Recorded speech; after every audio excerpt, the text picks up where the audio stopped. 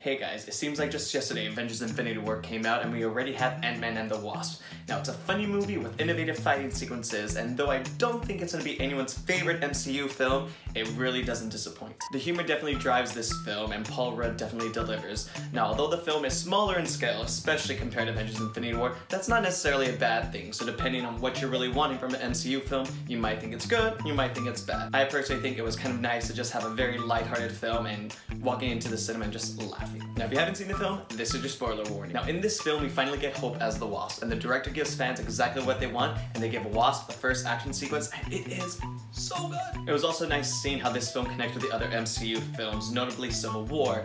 Now Scott stole the suit and went to go fight with Captain America, and that didn't go well for Hope and her dad Hank, because now they're on the run because Scott was using their tech. Now in this film we see Hope telling Scott that if he had asked her, she would have gone and she would have helped him, and she probably would have made sure he didn't get caught. So it was nice kind of seeing how that connected into Civil War and also why she wasn't there. In this film we are introduced to the villain Ghost, and Ghost is a perfect foil for Ant-Man and the Wasp because Ghost has the ability to phase through objects. Now this leads to interesting fighting sequences because you have Ant-Man and the Wasp shrinking and growing, and Ghost can phase through their punches and kicks and objects. So Ghost ended up being the perfect foil in the sense of seeing how these fights pan out visually for the audiences. So I really like that. Ghost's motivations in the film are self-preservation because she's slowly fading away. She's basically decaying. So that's basically why she goes up against her superheroes, because she's essentially trying to save herself. They don't know that at the time. So it was really nice that the MCU gave us another villain that you kind of felt sympathy for, and that it wasn't just a straight up bad guy, girl, woman. The quantum realm is explored even more as your heroes go and rescuing the original Wasp, Janet.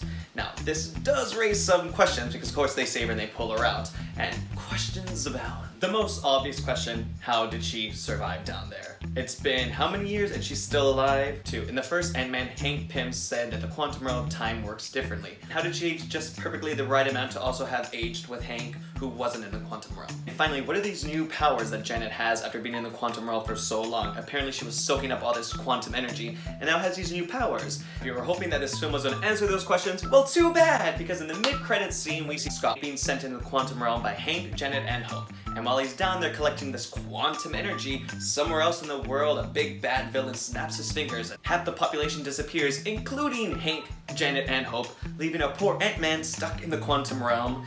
And cue Ant-Man 3. Now if I had to give Ant-Man and the Wasp a final score, I would give it a solid B+.